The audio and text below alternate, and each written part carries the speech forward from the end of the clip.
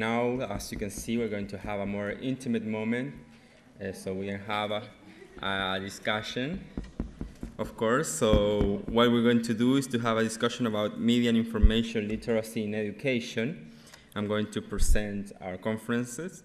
They are Caroline Wilson, President, Association for Media Literacy of Canada, Tapio Varis, University of Tampere, Finland, Alfonso Gutierrez, University of Valladolid, Spain, and we have also Johan Holmberg from Folkets Bio Filmpedagogierna from Sweden. And of course, we have our moderator, Alton Grisel from UNESCO. Thanks all of you for being here, and you can start this discussion now. Thank you very much.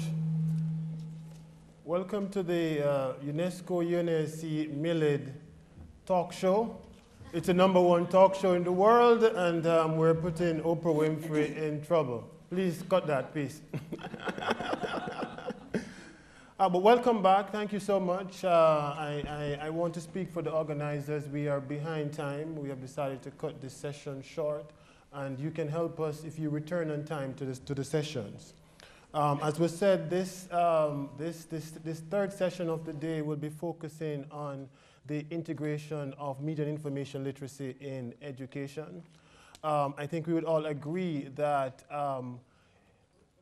incorporating information literacy, media and information literacy in education is the ultimate strategy to achieving MIL as an engaging civic education movement. It's not the only strategy, but it's the ultimate strategy to ensure that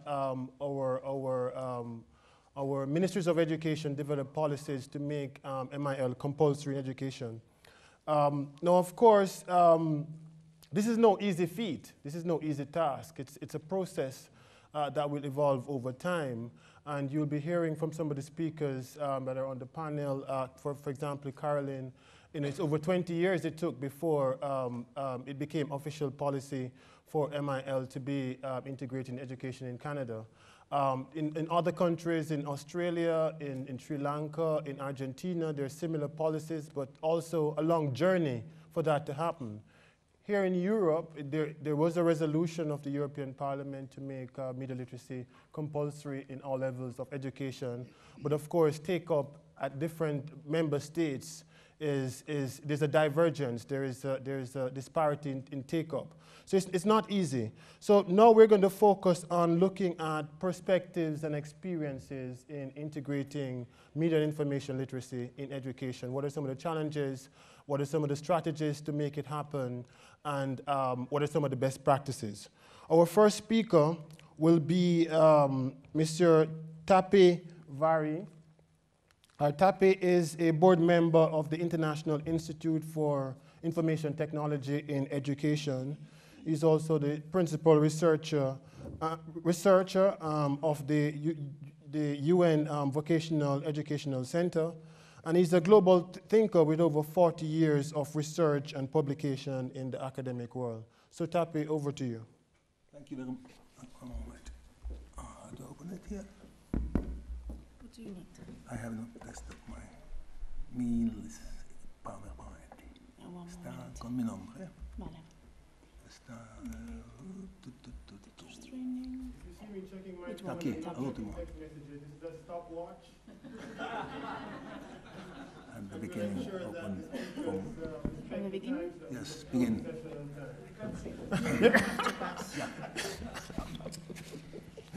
Muchas gracias. Buen día. Thank you very much. I try to speak English.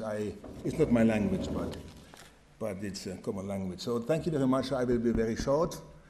I try to say in 5 minutes about history of everything and condense my message. I put the current issues.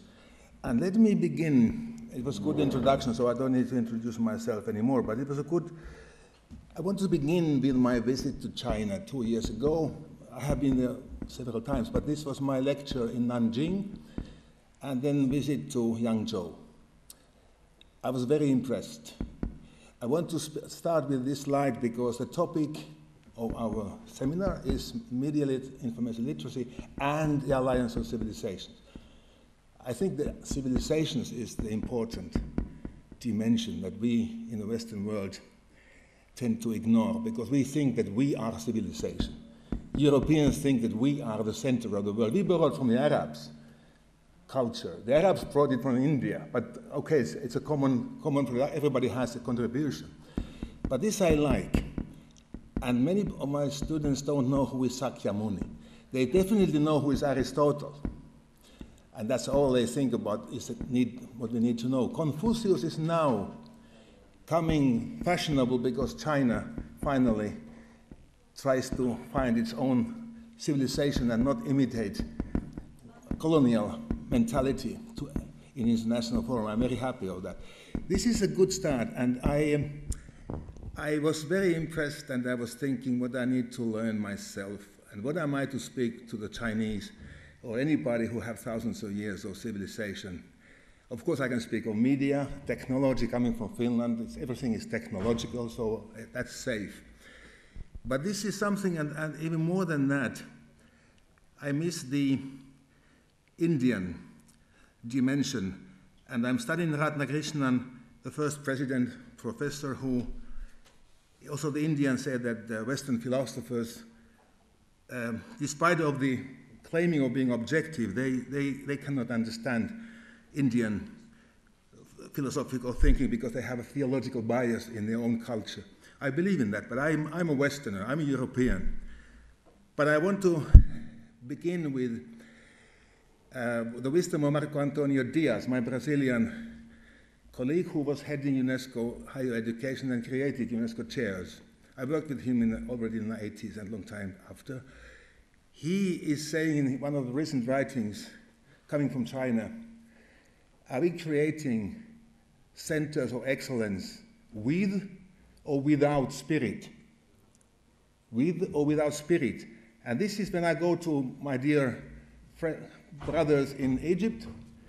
What is the spirit the Sphinx is trying to communicate to the 21st century? Head, hand, heart, or what I say, soul, spirit, skill. The spirit is essential, but where is the spirit? So I skipped this over, but in the Alliance of Civilizations, we have to go deeper into the essence of civilizations. Maybe we cannot return. It's another tendency, sometimes dangerous. Should we go backwards? I don't speak, you have to decide, you who come from great civilizations, how much you want to look backwards and how much you want to look forward. But what I wanted, and this is my very quick observations from new media and this debate going on in the Arabic world and also in Spain, indignados and all these things, that things are changing. Gilberto Gil from Brazil, that this fragmenting, the thing is it really serious? Or is it more emotional exchange of feelings? We have a gauge, we have a measure how people feel throughout the world, but we don't know analytically what needs to be done, and the communication is no more mass communication, it's flock communication. We don't know how people behave in a flock. It's a crowd behavior. We need theory for crowd behavior. Some fields like philosophy, sociology are developing very fast, and the translation machines are so good. I used Google Translator reading Chinese or Arabic, no problem. I don't translate them into Finnish because my language is not so developed in the Western world that it is not so automatically ready. English is much more technically advanced, but English is not the language, it's just a communication. It's a means of communication. Language is your native language. But I can follow, and anybody can follow. So in the media literacy, I wrote, and I want to say, because I have this board membership in the UNESCO Institute for Information Technologies in Education in Moscow, and I can influence things. I'm a board member. I suggested in our last session that in technology, which is our field of competence, we had to go deeper to the Alliance of Civilizations because it's a higher value in UNESCO. It was already first Director General Julian Huxley spoke about higher humanity and the importance of going beyond national and other borders. And now Madame Bokova has this credo of new humanism as well. But this is my conclusion in the vocational technical education, practical, working place skills. This I wrote, but this is, I just want to show in passing. But what we are doing, and I just conclude with a very brief observation. So what we are doing at the moment that you may not know, in the Russian Federation, I'm not representing Russia, but it's a great cultural civilizational area as well.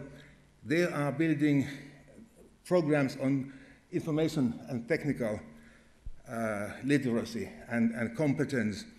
This project that we are supporting from the center is by a Dutch colleague from University of Twente, Piet Commerce, which is ICT for teachers course and master's course. It's being very advanced, and this is an example of UNESCO chairs from St. Petersburg region, Moscow region, how they organize themselves to get this done. This is by Baradovsky professor, and myself have been teaching in Taganrog University in Russia. So there are a lot of possibilities to combine, and my own work. Well, this is one more thing, and before I conclude, that my own team, I have retired. You see that being a professor once means you never pass away. You just retire, you just become emeritus. That's what I am. I'm emeritus. So I continue without getting paid, but I get respect and honor and all kinds of symbolic recognitions.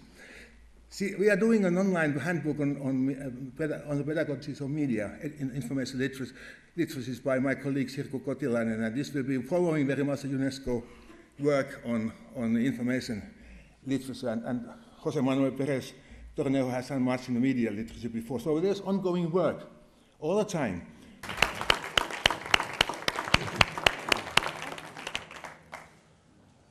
Without any delays, our next speaker is Caroline Wilson. She is a teacher educator at the University of Toronto and the Western University of Ontario. She's involved in the Media Awareness Network in Canada and also the president of the Association of Media Literacy. She has over 20 years experience working in media literacy education and more recently in media and information literacy. She's one of the lead authors of the UNESCO MIL curriculum and the co-editor of that curriculum. Caroline, over to you. Thank you very much, Alton, and thank you to everyone for sitting in on this session. We've had quite an informative and full day already, so I appreciate you being here to listen to what we have to share.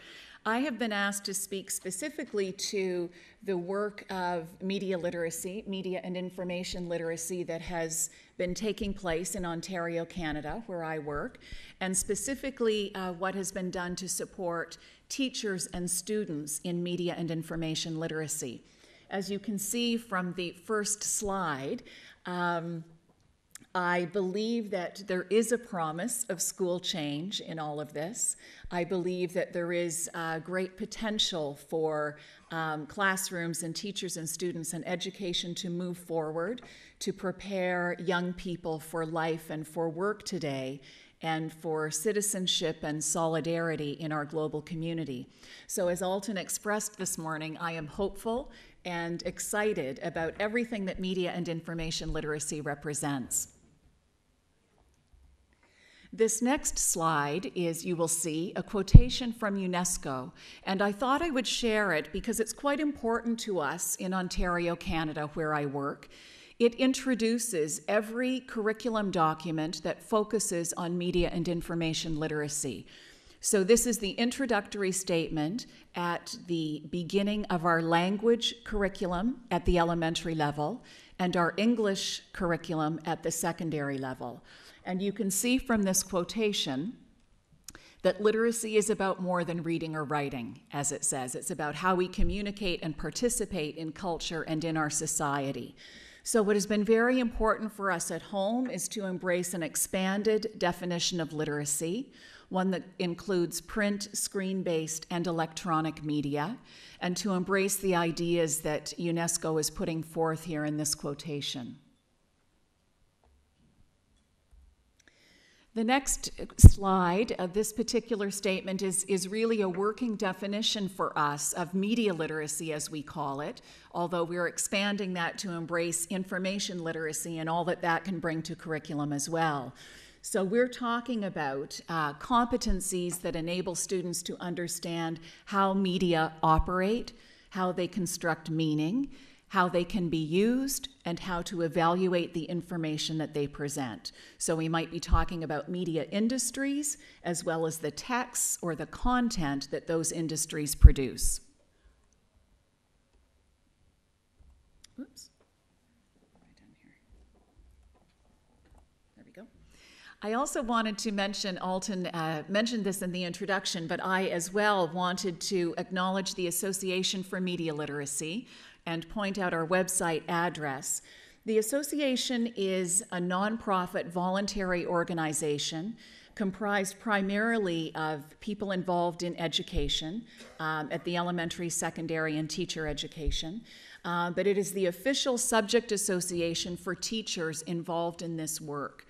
So the association is involved in lobbying the Ministry of Education, working with school boards and faculties of education to ensure that the work of media and information literacy moves forward. And this is a snapshot of one of our curriculum documents. And as you can see, there are 4 overall expectations.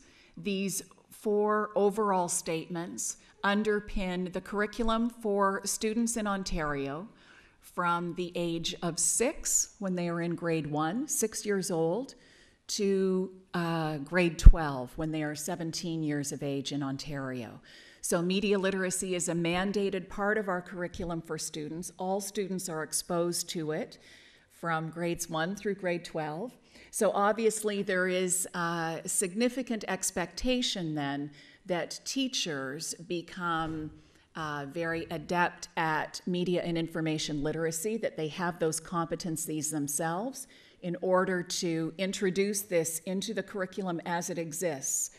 And right now, the Ministry of Education in Ontario is actually working to move these curriculum expectations across the curriculum. So it's not something that will just be housed in language or literacy, but it will underpin all curriculum areas. So that is a goal for the Ministry of Education. I'm not sure how soon we'll get there, but I think it's an admirable goal. The curriculum is also underpinned by something that you'll see in the UNESCO document for media and information literacy. And I think the UNESCO document is important because it does really support and allow us to move forward with curriculum development in Ontario and in other parts of Canada. So our curriculum really focuses on 3 main areas, and these areas represent 3 sides of what we affectionately call a media triangle. So we look at production, how a text is produced, by whom and for what purpose. We look at the messages and values being conveyed through text, and we look at audiences, how audiences are targeted by media texts and industries, but how they actively respond to the media and make use of it in their own lives. So to illustrate that, we have several questions here. I'll just give you a moment to look at these, several that illustrate what production is about, what the text dimension encompasses when we look at media texts in the curriculum, and what audiences might involve. So moving forward, because Alton is the timekeeper, and he gave me a little gesture already, one thing that I want to share with you that I thought would be interesting is something that I think will really be supported by UNESCO's initiatives. And Tabio referred to this as well. He talked about Twitter and had a slide for us to consider. And that is that social media is something that we are really going to have to embrace in education in terms of equipping young people with critical ways of thinking about and dealing with social media. Joseph Catala this morning in the opening address talked about the idea that we must know ourselves, that is really important in terms of underpinning our approach to social media and indeed to media in general and media education. I thought I would just say about Facebook that recent surveys in Canada have suggested that young people do not feel they exist unless they have a social media presence. So they do not have an identity, they do not have an existence unless they're part of the Facebook community, which I think is so interesting. And just a couple of other stats quickly. 73% of students in North America between the ages of 12 and 17 use social media sites. And children between the ages of 2 and 11, 10% of children that age are using social media. So for us, it has become really important to include this in the curriculum as well. So here is a sample activity that we might take students through, applying some of those questions from audience, from our media triangle, to a Facebook page. So how audiences are targeted, how advertising is being used, what might draw an audience to Facebook. Another interesting question linking this to a young person's identity is to think about how they are representing themselves in social media, what identity they are constructing for themselves on a Facebook page. And I've had one other example I thought I would show you quickly. Oh. We'll leave that at audience then.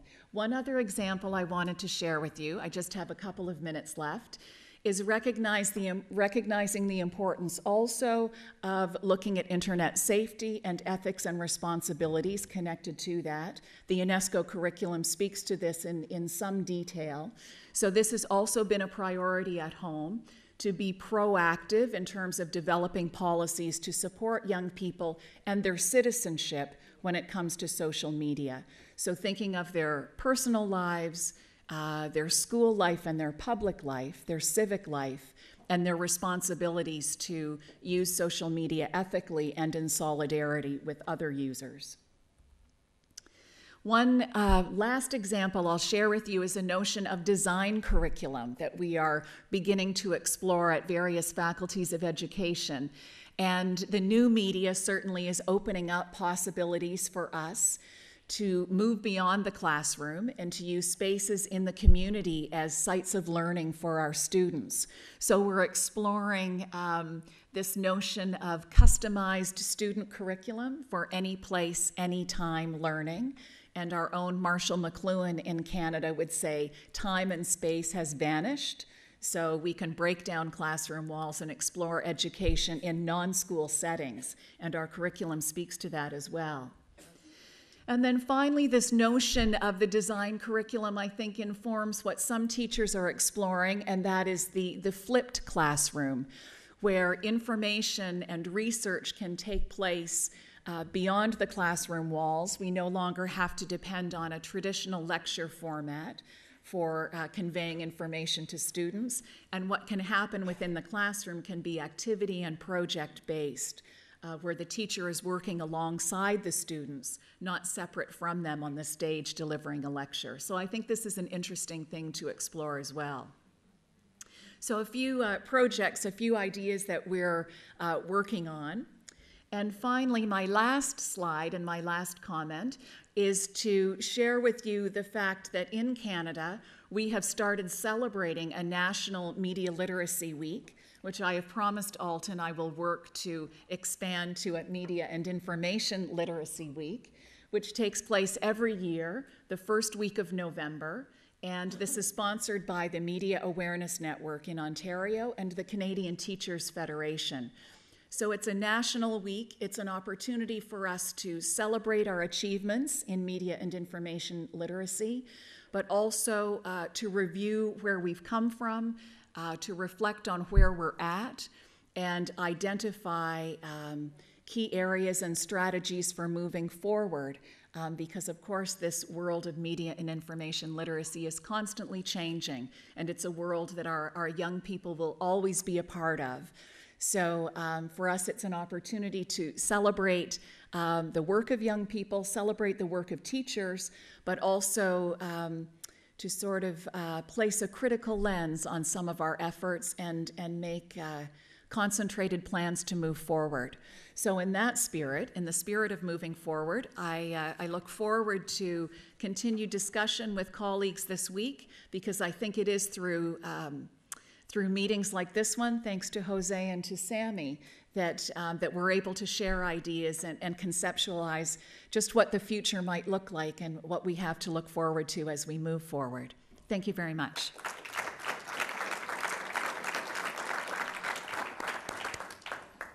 Thank you, Caroline, for your informative presentation. I remind you, the audience, that the intention is to make this session interactive. We don't want to be talking to you all the time. We want to hear from you. So at the end of the presentation, we'll have 30 to 40 minutes of discussion. So I encourage you to be noting your questions as the speakers go along, your observations, your inputs, your own experiences if you want to link to what was shared. Remember that we're looking at the integration of media and information literacy in education, and what are some perspectives and experiences, challenges, what are some success factors that we should look at. Our third speaker, Mr. Alfonso Gutierrez, is also a teacher educator. He works on ICTs and media in teacher training, particularly as it relates to the application of ICTs and media to pedagogy. He has just released a publication on digital literacy beyond mice and keys. And it's quite an interesting topic, beyond mice and keys, because this is what media and information literacy is about. It's beyond just using the technologies and thinking about a critical analysis of information and critical use of media and of all forms of technology. So over to you, Alfonso. Thank you, Alton. First of all, I would like to thank the organizers of this conference for the opportunity they have given me to be here sharing this time and some ideas with you all.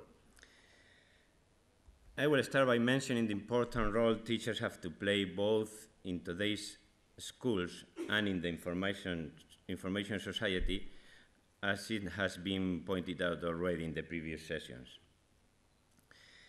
It's clear we live in a society where media have a great influence on interpersonal relationship and allow communication through social networks. And in this kind of society, of course, any education or any literacy, if it's an education or literacy to live in the information society, has to be somehow media education or media and information literacy. I guess that we all agree that change or innovation in education would not be possible without the active implication of teachers. In this end, as you know, UNESCO considers teachers as principal agents of change in the publication which has been mentioned before, and which has been edited by Alton Grisel and Caroline Wilson, with whom we have the pleasure to share this table today. And it's meant to be complementary, and it has to be, to the UNESCO ICT Competency Framework for Teachers published in the 2008. I recommend you these publications.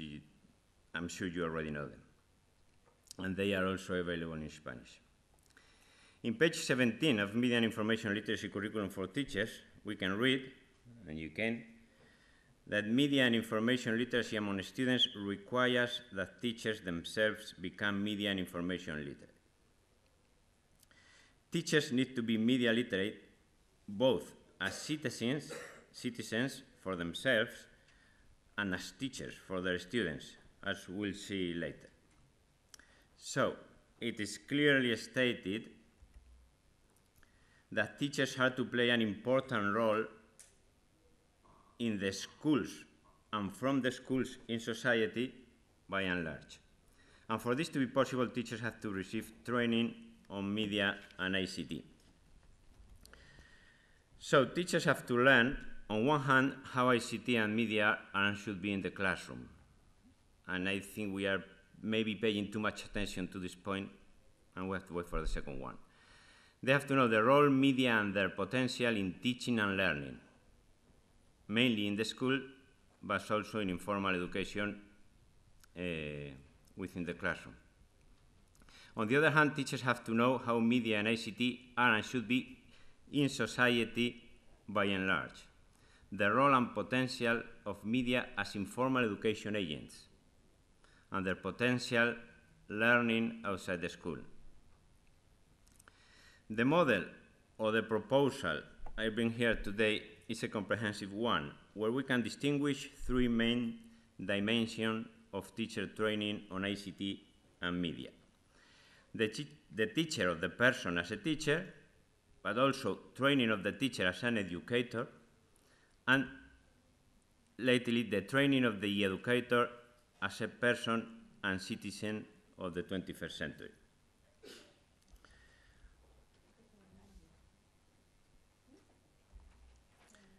The training of the person as a teacher would consist of professional, didactic, and pedagogical training. It can be achieved through the study of educational technology and the integration of media teaching in teaching and learning. Teachers need to know how video and other ICT can be used to represent and present information and to help with teaching and learning. Transform society and affect teachers and students' lives. In our opinion, neither the curricular integration of new media nor the corresponding teacher training can be reduced to providing access to ICT and to training teachers to operate devices and use digital programs. If any teacher, not just those in the early years of compulsory education, is an educator, he or she should be trained as such in the social and educational implications of new media. Teacher training on the educational potential of media and ICT should also consider media as social phenomena that take place outside the classroom and not only as classroom resources. In the role that media can play in teaching within and outside the school is important, and that's why we have referred to training of the person as a teacher. If that role is important, I mean it is no less important the role in education, the role as educational agents, as shapers of opinions and attitudes. That's why we include training of the teacher as educator. Teacher training in media and ICT deals on with the role of new media, mostly in informal education, in the shaping of opinions and wills, the role in the way that media appeal not so much to the reason as to the heart of the users. Fine. Okay, thank you.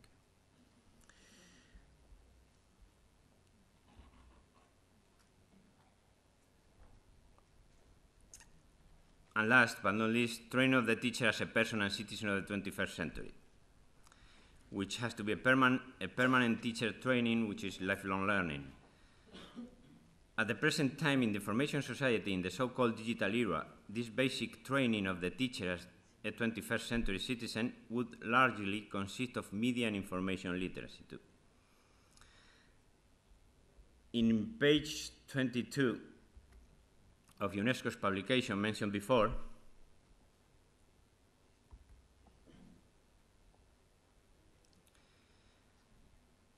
the author distinguished three key thematic areas of broad curriculum areas to frame the MIL curriculum for teachers.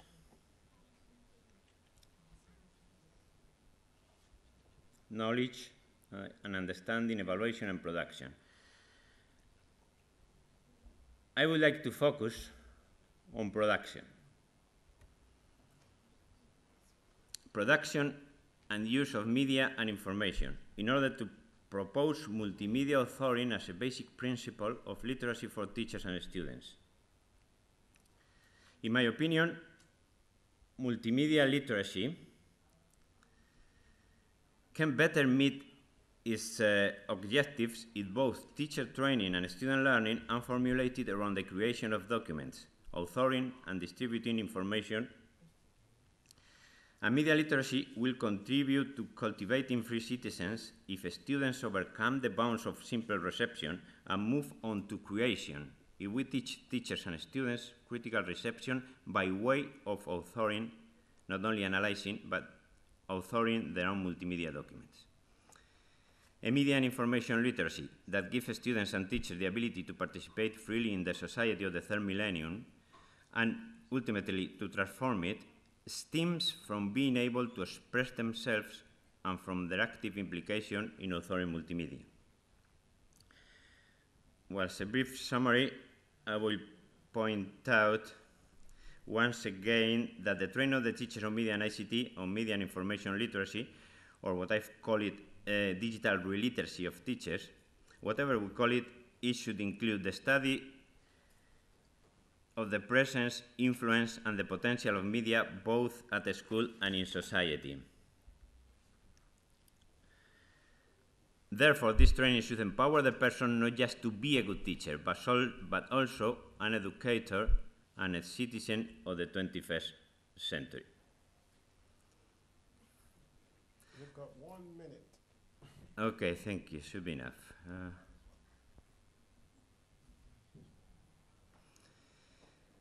I would not like to finish my presentation without mentioning two possible dangers or trends to be avoided in both students and teachers' media education and training.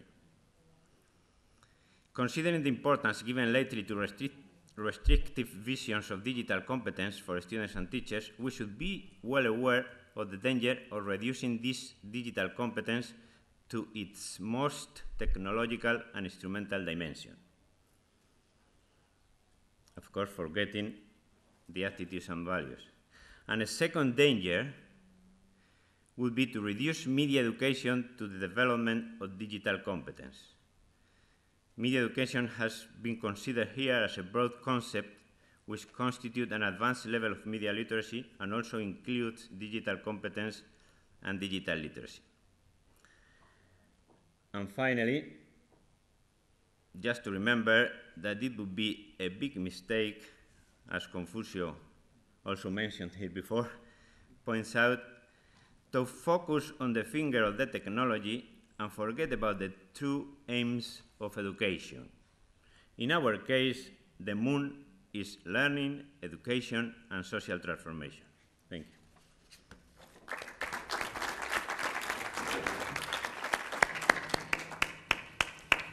Thank you, Alfonso, for your presentation. We're going to move in the final presentation of the session.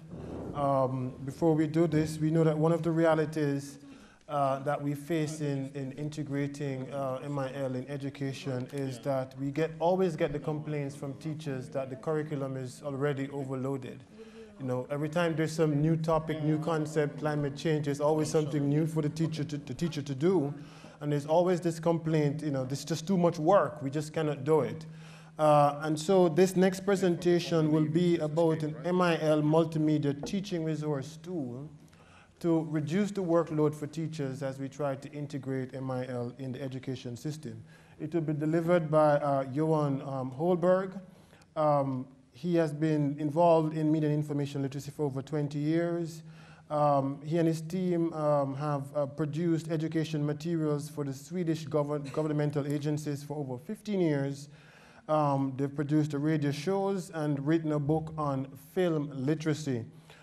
He still works for teaching children and students and teachers at all levels. So they've done a lot of work on film literacy, and if you recall from the MIL curriculum, UNESCO has been pushing for an harmonization of the different notions of literacy. And this is one of the confusion that we have in the education system. The policymakers, they cannot understand it because they're hearing film literacy, advertising literacy, news literacy, digital literacy, information literacy, media literacy. Now we're hearing about social network literacy. So there's so many literacies. And as an educator myself, mobile literacy, there's so many. And as an educator myself, you know, if I didn't study all these fields, I would be totally confused. Not the least the policymakers. And so we are pushing for an harmonization of all these literacies and to call it media and information literacy would include these different components. So film literacy is a part of media and information literacy. Johan, we thank you, and this will be an interactive presentation, so I think you will enjoy it. Over to you. Thank you very much. Yes, this is a co-production, you could say. It's a partnership with UNESCO and other partners, and my most important partners in this work are my colleagues, Michael Kowalski and Frederick Holmberg. So they will help me during this presentation. And so we made an interactive tool of this curriculum that I hope that you've all read. And I think you've done a great job, Carolyn and Alton and everybody else has been involved with it. But we're from Sweden. When these books are produced in Sweden, they very often just end up on a bookshelf and they collect dust. And we don't want to do that. We want it to be something really active, something you can use in the classroom. And we want to make the MIL curriculum a resource that you can use straight in the classroom, and we've made it more applicable and easy to use than the written text alone. So we'd start by showing you a short film. Now, some say that film will pacify you, but we'll take our chances, even if it's close to lunch.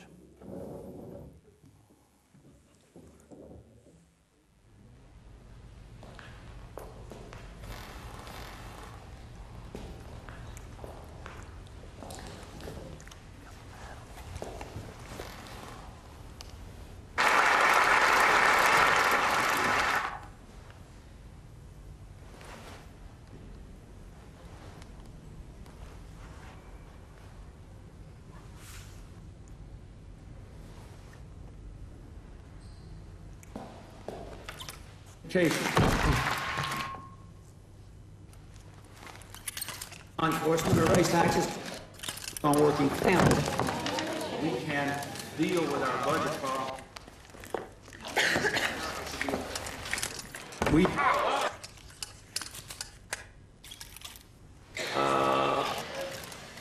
alliance.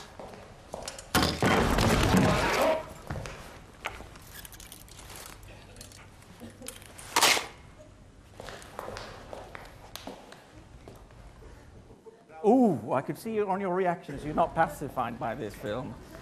And your reactions are very real, and that's what media does to it, all kinds of medias. And a lot of the media we have around us today are multimedial. I mean, you're saying ooh and ouch and everything. We know that Clinton needs medical attention right now, don't we?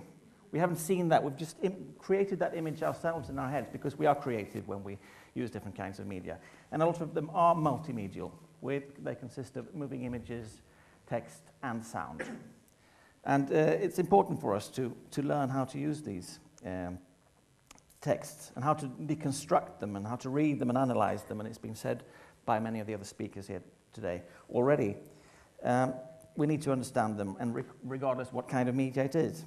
And the EU Commission puts it very well by saying it is one of the key prerequisites for an active and full citizenship, helping to prevent and diminish risks of exclusion from community life. And the United Nations call it a human right, and to have socially and democratically sustainable societies, we need to be able to get our teachers and students media information literate. The organization that we come from is called Folkets Bio, which means People's Cinema. We've been showing films from all over the world in our 17 cinemas for 40 years. And not many Hollywood films, because we try to show films from other parts of the world, how to try to show the Swedish audience how we can, how other people live in the world, frankly. And for 20 years, we've been helping our audience, especially the young audience and their teachers, with analyzing and talking about the experiences they've had of the films that we've seen. And as we were pioneers in this field when we started in Sweden, we had to produce quite a few of our educational materials ourselves. And so we started working with some of the national agencies, like the Film Institute and Swedish Consumer Agency, and most importantly, the Swedish National Agency for Education. And they have an online course for a lot of teachers. Well, I think they have 130,000 teachers enrolled in this online course right now to get them the basic media literacy. And when they've sort of got the basics, they have a huge resource bank called the Multimedia Bureau, where they can find lots of resources. And we have produced a majority of their resources on how to analyze media. And it was this work that Autónoma and UNESCO saw when we met at the World Summit on Media for Children and Youth in Karlstad 2 years ago. And we also had the opportunity to show it to Mr. Vladimir Guy in Paris. And they wanted to see more of it, and with Swedish partners, Nordicom, with Professor Ulla Karlsson, and the Swedish UNESCO Council, we've been able to build this demo of a website, how we can make this curriculum more interactive. So that's what we're going to show you now. This is the first page of it. So Frederick? Yeah, here it is. Well, not the sound. We're all about content, and we loved this idea when we heard about it in Karlstad, and we wanted to be part of it and to make it even better. We wanted to make this into a tool, to a teaching appliance, and that's what we've tried to do with this model. Just bear in mind that it is a model, a demo still, but you will be able to find information about how to reach the model in. Kan du lyfta upp den här? We have little pamphlets over here, so you can find it on your own. Just a brief orientation here. You will have the orientation on the left all the way through wherever you come on the site. And here it says, what is MIL? A frequently asked question. We are online, yeah. And we have the MLA Clearinghouse information there. Of course, this is a wonderful place to gather all the great information that is on the field. And you can't teach without research, so we have a link to Nordicom, of course, the clearinghouse.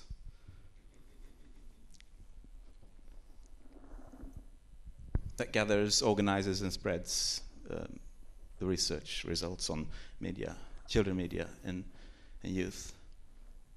Well, that's basically the features of the basic features.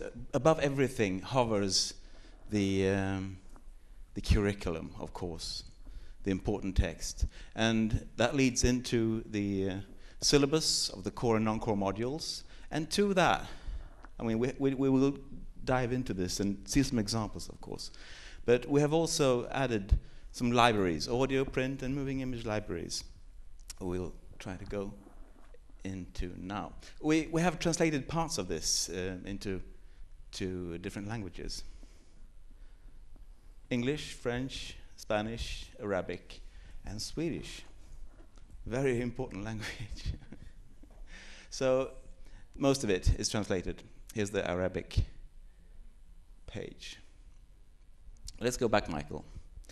And let's look at the curriculum and competency framework page. It is quite empty, but we would love to make this more alive. I mean, we could use your expertise. You could have audio files here, or be talking heads, and make this more medialized as a page. The text is interactive, searchable, and you can always share whatever you find on this page, wherever you go. You can always share it or print it. But let's go to the syllabus, to the core and non-core modules. Which is actually a course, isn't it? And we will show you examples from module 2, 3, 4, and 5. And let's go to module 2. I've got my microphone here. Yes. So you can see here we had all the modules there with the units underneath, and you can go in and search it. It's a very good search engine, so you can easily find whatever topic you're looking for. And you have the units on the right-hand side here, so you can easily go to whatever unit you want. And I think we'll go to unit 3.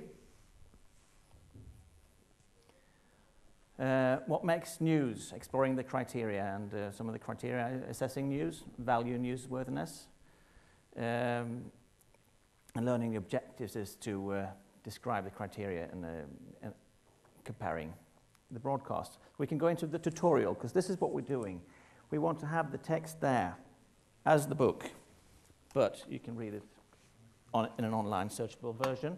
But also, when you move into your module and into your unit, we will have a resource connected to each unit. So when you read what you're supposed to do in this unit, and you have questions about that, you will have more info and exercises, you will have more movies or whatever materials you have on the site, and tutorials. We will have at least, in the demo here, you will find at least, when we finish with it, we want to have at least one tutorial for each unit. That's the goal. And in this unit, we've just put a lot of broadcasts here. Of course, you can find them yourself, but we collected some of the world news stations, and of course you can do this with newspapers or radio stations, whatever you want. And here we have Spanish, Argentinian and Chilean television, and Thailand, Japan, China and Pakistan, and you can just go in and compare. If you watched news shows this morning, whatever country you wanted to share in Europe at least, Spain was topping with all kinds of different issues, but there was a lot about Spain in all different countries. And as you can see at the bottom of each page, you can share. You can do that again. Facebook, Twitter. You recognize the symbols here, and of course you can print. So wherever you are, you can move on with that. Okay, let's move to Module 3, Unit 4, please.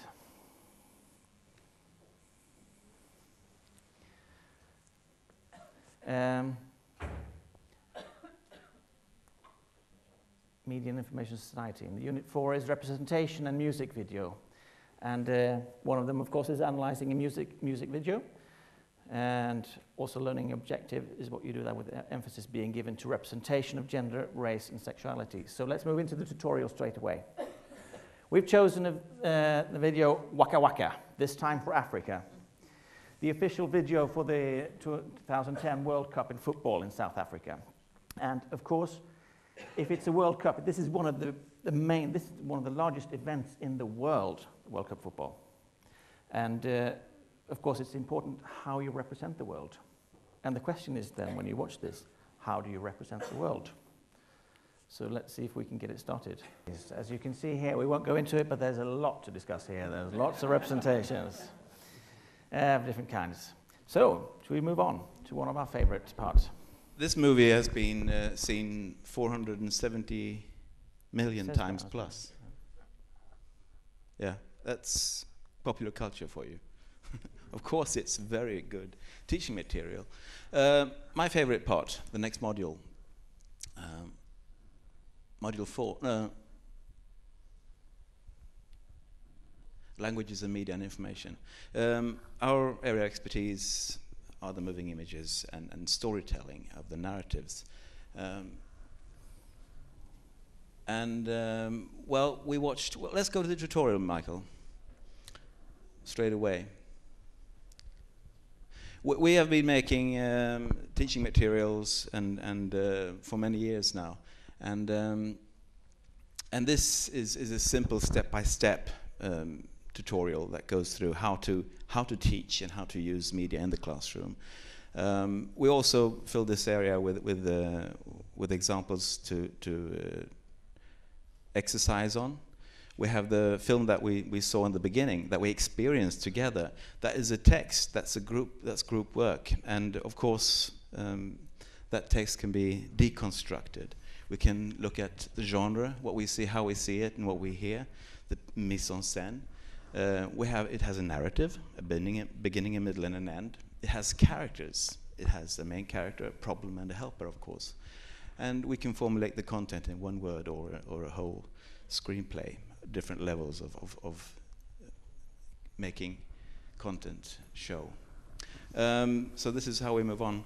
But let's go to the next module again, advertising. In a society becoming so commercialized that ours are today, we need to learn how to be critical, to question, to almost everything, what we read, what we hear, what we watch. We need to be able to be critical and question our textbooks at school, even our teachers. And one unit is about public service announcements. So let's look at one.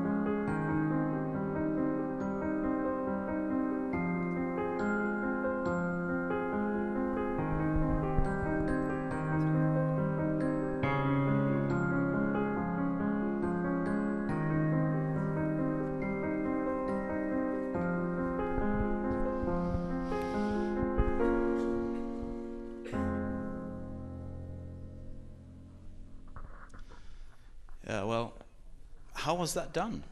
Who made it? Why did they make it? Who paid for it? Those questions could be asked. But also, we could use it in a different situation. We could ask, we could use it to inspire, to plant new ideas. We've tried all this content that we have here, but it's a wonderful area to share and to spread and to evaluate all our different teaching materials.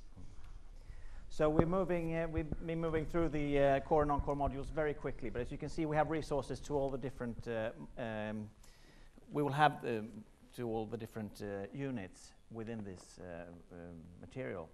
And that's what we want to do. We want to take good materials, good films that we find out there. There's a lot of free content out in the world. We need to turn that into educational materials and write tutorials for it.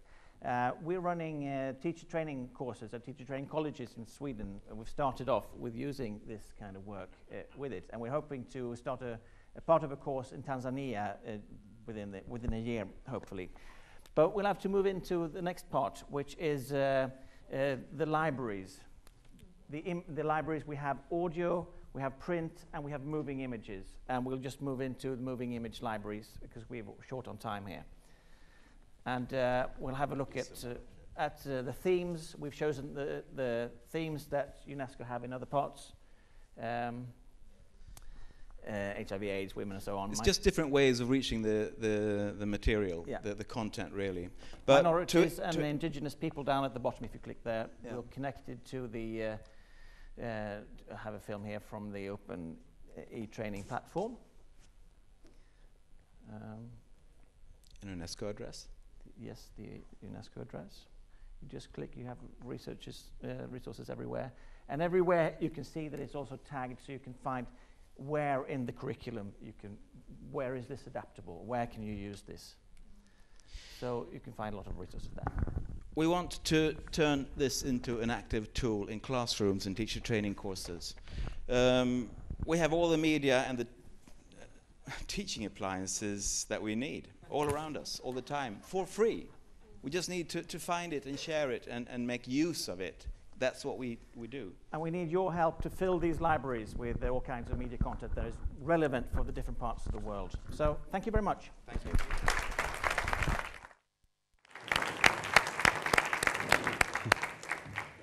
Okay, thank you very much. You have heard 4 presentations. Now we want to hear from you. We want to get questions that you can post to the panels, your observations, your own experiences. We have 30 minutes for discussion and question and answers. I'm looking at the organizers. They're telling me 10 minutes. In fact, well, this is your decision. We want to hear from you, but if you only want 10 minutes, then all right. So we'll have one round, just one round of question and answers.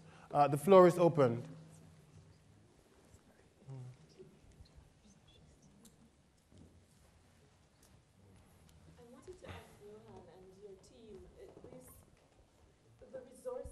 Thank you so much. The resources that you have, are they available for us? I mean, we can use it in our teaching as well, or is there a cost involved? They're absolutely free. Oh, so we would... It is, that's the point. It's free for everybody everywhere. That's the point. It's supposed to be accessible for everybody everywhere. You've got the address here, you can look it up later, and that's the important part. We have a leaflet here where you can have the address where you can go in and check out the demo. We will hopefully keep building on it so it will be complete. But that's the very important part.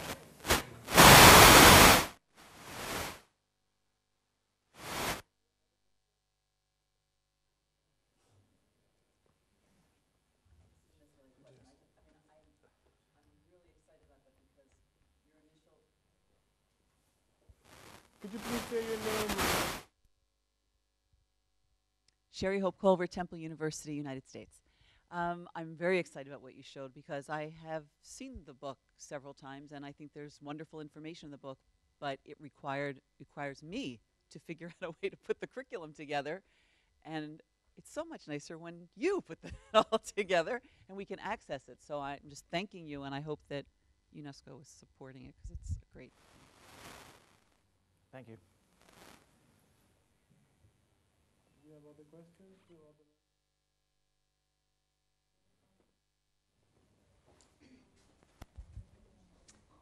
Maria Ranieri, University of Florence, Italy.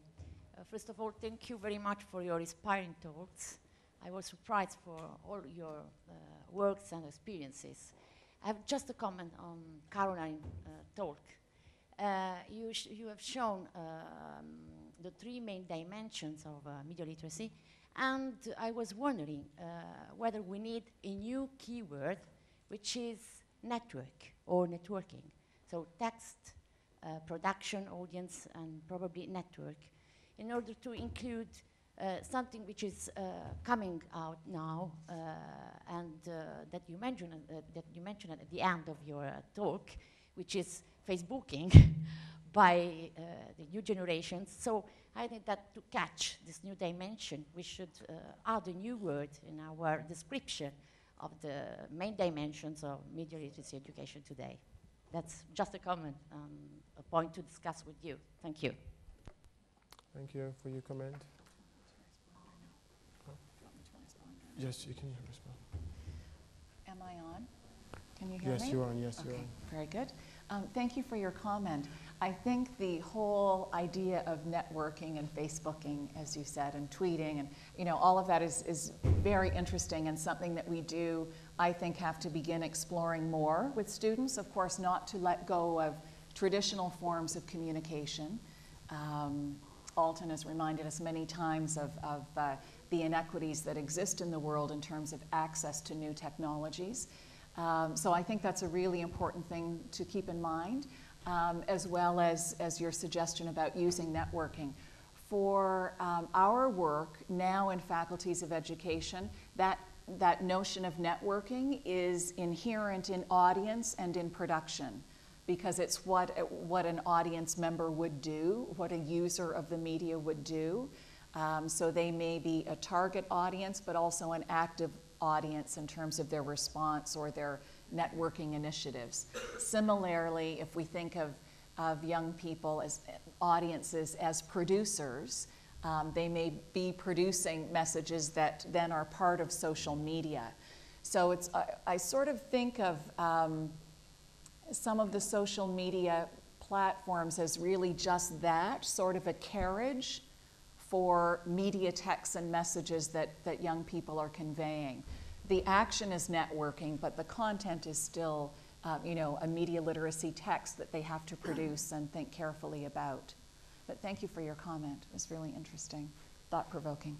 You spoke about the teachers, the training for teachers, and I guess that the point is not to have a good teacher, but to have always and always updated teachers to the new ways of communication and of education. I guess that this is strictly connected with the politics that can decide about the ministerial education programs. So this is a question for all these meetings, for all these organizations, for all of us, how we can influence or have a real concrete changing in new ways of these programs. Yeah, briefly, yeah, you are right. We depend on politicians, but in our case in Spain, I think any university professor, I wouldn't say can do whatever he wants or she wants, but almost. I mean, we've got something we call libertad de cátedra. I wouldn't know how to say that in English, and I wouldn't be able to explain what it is like, but within ICT and media teacher training, most of teachers in Spain would do ICT training, more the technological side. And I tend to do media education or media training or media and information literacy or reliteracy for teachers, both in initial and permanent teacher training. We've got the teacher center here in Spain I work with. Okay, thank you. Perhaps we can take 2 more questions before we close the session. There's a lady at the front here. I'm sure some of you are experts and you have been working to integrate media and information literacy in schools. Is there someone who could share some of your experiences? How did you go about doing that? What have been the successes or the challenges? Mine is just a curiosity. I'm Sarah from UNESCO Bangkok, and for Caroline. I've now been in the media literacy sphere in Asia. I'm Italian, and I was wondering, since this forum is also about sharing lessons, what would you advise to Europe, or especially in Italy? How do we establish a media literacy education on the, I'm not saying on the Canadian model, but in Canada it's well established. And how do we, what would you recommend us? What would you recommend Italy in this case? How do we proceed? Well, the Ontario experience. Very interesting question. Sorry. Oh. Go ahead. The Ontario experience would suggest that success comes from a grassroots movement. So in Ontario, the success, the place of media literacy education in the curriculum is really thanks to quite a small, dedicated group of teachers who formed the Association for Media Literacy some 30 years ago and began lobbying and working and sharing their ideas with colleagues, with other students, holding small meetings and conferences, and eventually lobbying the Ministry of Education. And these are people involved in the association who came before me, so really the success of media literacy in Canada is due to them in large part, to them and to the people at the Ministry of Education that they worked with. But I think it really does have to come from the grassroots, from teachers who are practicing media literacy education, who know what it's about, who can articulate its benefits for young people and for students of all ages, and who are really involved in the life and the work of media literacy education. I think it needs to start with teachers. The association involved teachers, included parents and people working in the industry as well. And fortunately, there were sympathetic people with the Ministry of Education who were willing to listen. But as Alton mentioned in my introduction, some of my colleagues have been working in media literacy education for 30 years, over 30 years actually, because now this is 2012, 40 years or 45 years. I've been involved for about 25 years now.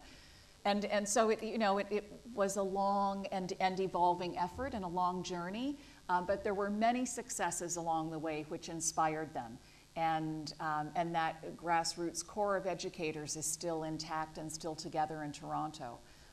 So there is something to be said for that when teachers come together and network and share their ideas. So that's what I would recommend based on our experience. And also thank you, because the work you did was an inspiration for the work now we are doing, and also the generation of new scholars are doing. So I want to voice, also their appreciation for all your work. Well, thank you very much, and I will take that back to my colleagues in Canada. They'll appreciate that.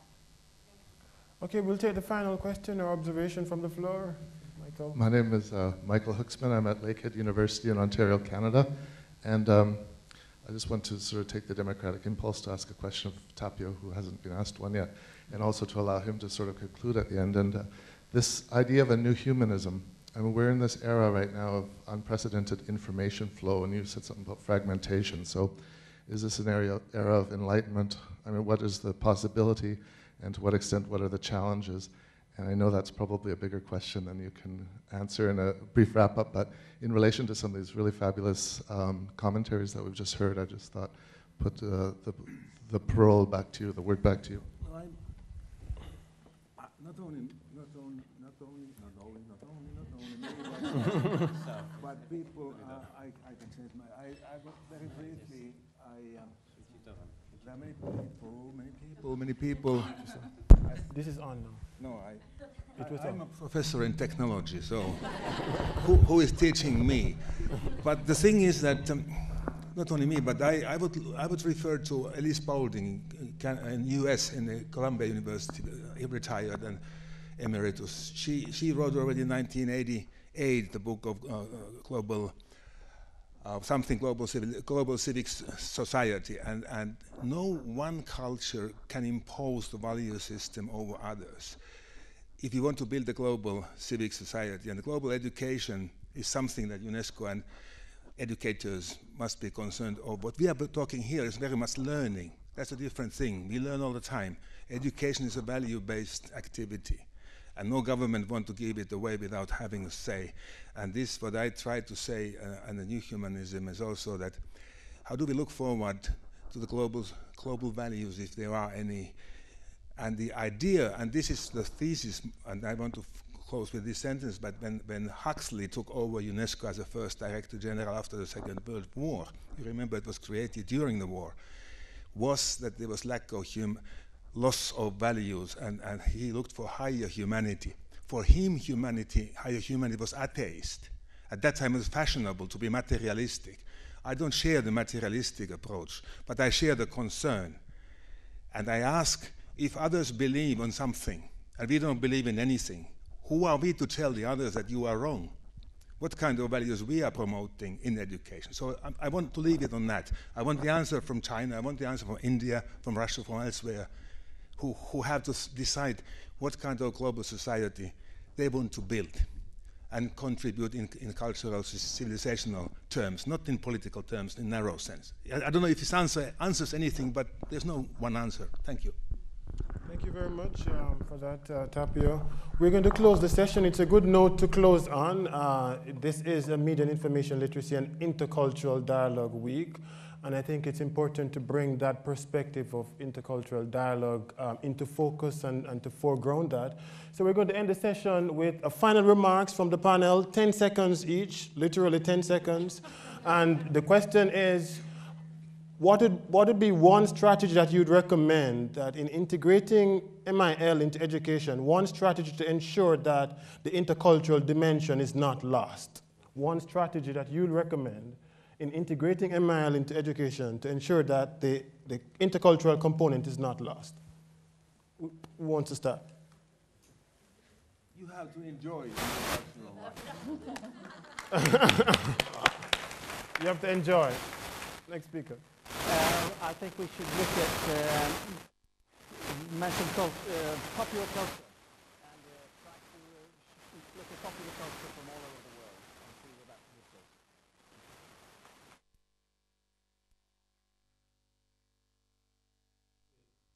Consider education as a preparation for life. Life without media, life without social networks doesn't exist. So if education has to be education, media literacy is already included. And finally, Carolyn. I would say be open to continued learning and to the possibilities that arise from moving from the model of critical autonomy, when students and teachers perhaps operated on their own, to critical solidarity, as we have the opportunity now to connect with teachers and students from around the world. Thank you very much. Thank you, speakers, panelists, and thank you so much for your patience. And I know you're dying for hunger, so please enjoy your meal. Thank you very much.